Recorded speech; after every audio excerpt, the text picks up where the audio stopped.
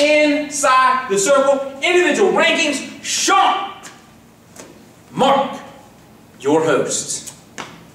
132, 138, 145, and 152. I'm here to tell you right now, you're going to love these rankings. I don't know about that. I'm more thinking of, well, if you've come this far, you'll probably go to the end. You might as well waste the whole 45 minutes of your life. You're never going to get back. And True, Dad. See this out. So, True, Dad. We're going to start at 132 here, work our way up. And at 132, at fourth right now, we have Monroe from Davison. Like him, Demetrius, like him. I do like him. Talk to him. He won the Olentangy tournament to start the season, had a great showing yesterday at Delaware Duels, as a district placer last year, really coming to his own, hardworking kid. I expect him to have a lot of success. This is kind of a crowd that waits to me. There's a lot of guys laying around in the weeds that could be pretty tough. Maybe Teddy Hill from Upper Arlington ends up here. Maybe Youst from Dublin Kaufman. It's Yost, but whatever. I love it. It's Youst to me now. We're just going with Youst for the next 3 months. He might be somewhere in the mix, but right now we're going to have them at Monroe at number 4. At number 3, it's kind of starting to get a little dicey to me. I'm not sure if he can get there, but I guess we're going to put him there, is Furnace from Liberty. He hasn't wrestled there yet. I just got to think with the crush of bodies they have, he's going to come down. He's been certified there. I think that's the plan. I really don't like to rank guys at weights they have not competed at yet, but sometimes you just got to see the writing on the wall. And right now we're going with two-time state qualifier, Furnace from Liberty at number 3. At number 2, probably the hottest guy at 132 right now. Oh, definitely. Tell him who it is. No clue over here. Trey Bogatich. I know exactly who it was. Westerville Central. Had that big day at Marysville where he beats 2 state qualifiers. They are another team that wrestles kind of out of the way. Hasn't entered an individual tournament yet. They've just wrestled duels. They will be at West Jeff, so maybe we'll get some top competition there. And they're also going to be newly added to Dublin Scioto. So, and Kevin Cleveland, so he's going to run into some hammers there, and we'll really find out a little bit more about him now. But right now, 2-time district placer, Bogatich sits at number 2. Nice. And at number 1, Josh Grant, Westfield North. I mean, this guy is just dynamite in the bottle. He's very explosive. State qualifier last year, got 2nd in the district. It's just, we didn't get to see him wrestle at Highland. He was taking his ACTs, but he will be at Medina. He hasn't lost yet. I'm excited to see him there. But right now, Josh Grant is our number 1 ranked guy at 132. Moving up to 138, and this is where it really starts to get dicey, like where the bodies are really starting to get crazy. I mean, once we get to 45, it's out of control. It's all, every man for himself. We're going to be army crawling around the mat, just avoiding mines. I got dice and darts over here. You just let me know. We're going to be at. But 38 is kind of a little bit of the calm before it gets really, really crazy. Gotcha. At number 4, we're going to start the season out with Block from Hilliard Darby. I dig it. Solid guy, wrestled up at 145 last week at Highland. Didn't get to participate in the district tournament last year because of injury, but another guy who's been doing beast mode all year, just continues to move, went out to Virginia to wrestle. I mean, this guy's been wrestling all around the place. Really deserving, hardworking guy that we're kind of rooting for, letting him have a good season and get himself to the state tournament. Certainly. At number 3, and this is where it's just, I'm just a gut feeling, we're going Walker Hurd, state qualifier from Marysville. I know he's been up at 45. They didn't get a wrestle on the Swoka, so we didn't get to see him participate down there to see how far he's come. But I just got to think with the crush of bodies we're going to talk about at 45 and 52, this is just a good place for him to start. I think he could possibly win this weight class depending on how it shakes out. But I just got a gut feeling he's going to end up here. Right now, we're going to have Hurd at number 3. At number 1 and 2, I flopped this back and forth all day. I sent Mark actually 2 pictures because I couldn't decide which guy I wanted to put here because they've both been all too impressive to me. But I decided on going with 1. So at number 2, we're going to go Carson Karchalava from Olentangy Liberty. Good job. This guy absolutely just pulverized. And when I say pulverized, there's probably not a big enough word to describe the dismantling he did of the weight class up at Liberty. And I would have him ranked number 1, but the fact he did it at 45 and then come down to 38, which we talked about with Zach Furnace at 32. I don't really want to put guys there until I see him compete. This guy is everything you ever thought he would be. He was kind of like the Kaiser Sose guy to me from Usual Suspects. We kept hearing how great he is and he's more myth than legend, but no one ever sees him wrestle. Well, we finally got to see him wrestle, and he just beat the kid who got fifth in the state from West Virginia in the finals, beats the state alternate from the Cleveland district from Olmsted Falls like a hammer. 17-2, 17-3, something ridiculous, and I don't even think he ever took his jacket off when he did it. But no, they have to. NFHS, yeah, it's a bylaw. Okay. Yep. Did he have to take his toboggan off? Yeah. Gotta have that. Anyways, I think he'll probably be wrestling 45 at Brecksville as Grenier's still a little banged up and won't see him. So I guess the big question is, can he get to 38? I'm going to say now, if this kid steps on the mat at Darby at basically any weight, I think he might be considered the favorite. He's just really that good to me, and his movement is sick. So right now, we're going to put Karchalava at 2. So who's our number 1? That is a great question. If you're telling me Karchalava, and then you're going to build him up, and he's the number 2, who is the number 1? It's got to be someone like Superman or something, doesn't it? No, actually, it's going to be a step below, because let's be honest here. Is that Iron Man? No, but I'll tell you what, your number 1 is legit. Tell him. Number 1 right guy now, Luke Hernandez, Tri-Valley. And talk about another guy when me and Mark talk about, you go to any competition night, you go to Tri-Valley, bro. Yeah. Tri-Valley, bro. They're coming from Tri-Valley, and they're there to work, and they do, and you know, this guy made a huge jump last year. I mean, he goes from not making it to the district tournament to being a state placer from sophomore to junior, and I just think he has a little bit more room to grow. This guy's a big, strong guy. Just got recently 3rd up at North Canton Hoover, won the Old Tangy tournament to start the season in a very feisty match as well. And this right now is our number 1 guy. They will be at the Greater Miami Valley tournament, so they'll wrestle somebody from Graham, somebody from another one of them. I mean, I think they have like almost 60 schools in that tournament, so I'm sure he's going to get some competition. It'll give us a better idea how much his progression has come from last year to this year. And other guys around there, we talk about Daniel Segura from Dublin, Scioto, another guy that could be a player there. So keep an eye on this guy. Where will he be at on January the 7th? I'll tell you that Kevin Cleveland. Kevin Cleveland. 45. Come on. Come on, man. I had that one. one. So we're going to have a great mix of talent there. So right now, that is how we see 138 shape. What about 145? Sean, you're talking to me about 132 and 138, how they're crazy and we're building up steam. 145 is the landmine, bro. It is Blow it up. And this is really just a shot in the dark. I mean, there's no way to project where these kids are actually going to be. I mean, you have Cam Jenkins coming down from 52 to 45. You have Demas wrestling 45 and then you're going 52. Then you have Gore wrestling 45 and 52. You have Jake Marsh who comes down to 45. Then he's entered the smoke at 52. I mean, these guys are really moving all around. And then we don't even know where Maddox is going to show up. That guy could be at 126. That guy could be at 195. I mean, he's a riddle wrapped in an enigma. I mean, we just don't know where he's going to end up. And I think he is I think he's the centerpiece here.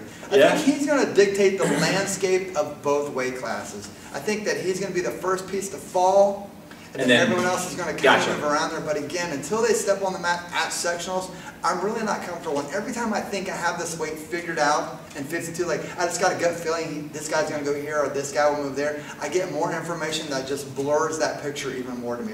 So this really is just kind of a gut feeling that I don't feel good about, but I'm not sure where to put everyone, and I'm just going to put him at 45 and 52 just to show a landscape of the weight class. All right. At number 4, we're going to go with Maddox. Not that he's the 4th guy here. We just don't rank guys on top that haven't wrestled. When Shakur Laney, Chandler Menard, Clayton Ray, when those guys all moved, we never put them on top until they actually made their debut. We put him in 4th just to show the landscape of the weight class. So he's clearly not 4th, but we're just going to slide him at 45 to say, hey, we just think he's going to end up at 45. So once January 12th, is that the date? I think that's the date. I think they have a date of January 12th where we'll actually be halfway through the season where he can start wrestling. We'll get a better idea where he'll be at. I mean, he could start at 52 just to work out some of the rust and get your weight back in today. But we're going to slide him at 45 to start. Sean, with all that explanation, I wouldn't be surprised for Maddox to come hunt me down. Put me at 4th. That's just kind of guy. He wants to be number 1. Well, I'm glad he's going to hunt you down. Yeah, no problem. I'm an easy target. Bullseye on your target and not mine. Hey, I love it, man. That's a great explanation. Obviously, he's going to be he'll be well. Tell me who you got number 3. At number 3, we're going 3rd in the state and 3-time state qualifier, Trey Grenier. I mean, that's just how insane it is. This guy's a 3-time state qualifier and got 3rd in the state, which is a seedable wrestler, which is crazy to me. I mean, we have 3 seedable wrestlers in the state tournament in this district. So Trey's wrestled Greater Ironman, got hurt on day 2, and we haven't seen him since. Like we talked about with Karchalava, I don't expect Grenier to wrestle at Brecksville. He's probably going to be out till mid-January just nursing his injury, making sure he's ready for that push late in the season. But a solid 3 nevertheless. At number 2, this is the one that's going to be a head scratcher that people think, I don't know if you're right here. And I don't even know if I'm right either. It's just kind of a gut feeling. We're going to put Jake Marsh. Yeah, Jake Marsh at number 2 at 45. I know there's murmurs on him being 52, 45. I mean, he's going to kind of bounce around, give himself options is why he came down to 145. I mean, options are always good. Yeah, like options. Good. But I just think at the end of the day, this is a guy who is competing for a title. Being a state qualifier and even being a state placer is not his focus at all. And again, if Maddox moves to 52, I would expect Marsh definitely to be at 45, just a gut instinct. So again, this is a weight that's just going to have to shape out and we'll have to see. But right now, I'm going to put him at number 2. And I almost had him number 1. And number 1 is Dom Demas Dublin Kaufman. And probably one of the most exciting wrestlers we've seen in the last 20 years. I mean, this guy's throws and his movement is just absolutely sick.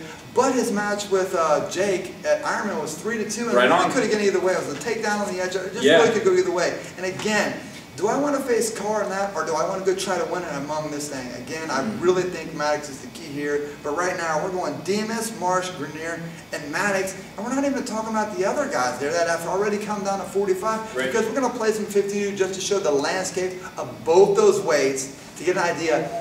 There's probably 10 or 11 guys floating around here. And how they're going to divide by the time we get to the sectional tournament, I guess, is anyone's guess or mystery at this point. And we'll talk about those guys at 152. Let's talk about those guys at 152. The only thing I can think of right now, Friday Night Fireworks.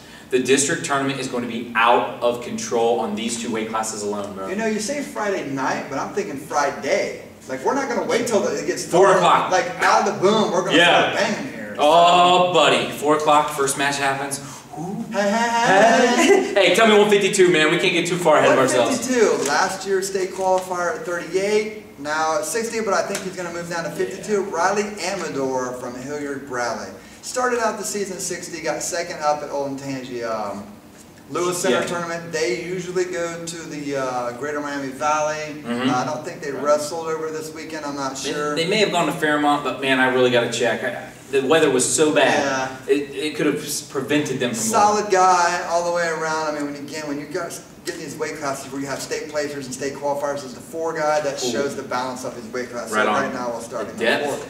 At number 3, we're going state qualifier Cam Jenkins from Western North. A guy who, when I seen he cut down to 45, I was like, man, this is like the most surprising thing again to me. I mean, who wants to move into 45? Usually these guys are running for the hills. I really thought we'd see some of these 145s up to 220 to get away. They just couldn't get far enough away. But he came down again. You never know how the injury bug or how things might shape out again. I guess he's just giving himself options. Had a good showing at Highland, won over state qualifier Hurd, and a match that probably could have been reffed a little bit differently, but nevertheless, the key is to win, and he did. So right now, at number 3, at 52, we're going to go Cam Jenkins.